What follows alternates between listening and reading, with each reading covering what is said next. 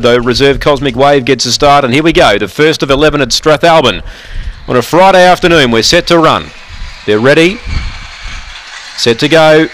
Away. Good line out. Melodori Magpie had really good speed. Spirit of Pat stayed wide and let Melodori Magpie shoot 5 or 6 in front. Out the back early was Oni Bale, and back with it Jubilee Lad. Down the back, Melodori Magpie by 5. Woodside Fiona gives chase. 3 lengths away to Cosmic Wave. Then came Surfing Lass. Wide out Spirit of Pat. Well back Oni Bale. Well out of it Jubilee Lad. Turning though it's Melodori Magpie 4 clear. Woodside Fiona's flying home though. Woodside Fiona over the top. Grabbed Melodori Magpie, who couldn't lift its legs the last 20 metres. Third a photo, Surfing Lass, Cosmic Wave, the two most prominent. Spirit of Pat behind those, in Garnia Bale, Oni Bale, and Jubilee Lad back to the rear of the field. The time on the first, 25.01. Woodside Fiona. You knew that she was going to be in the finish because the two was going to get tied. It normally does, Melodori Magpie. And Woodside Fiona's swamped it and got up. Graham Smith prepares her.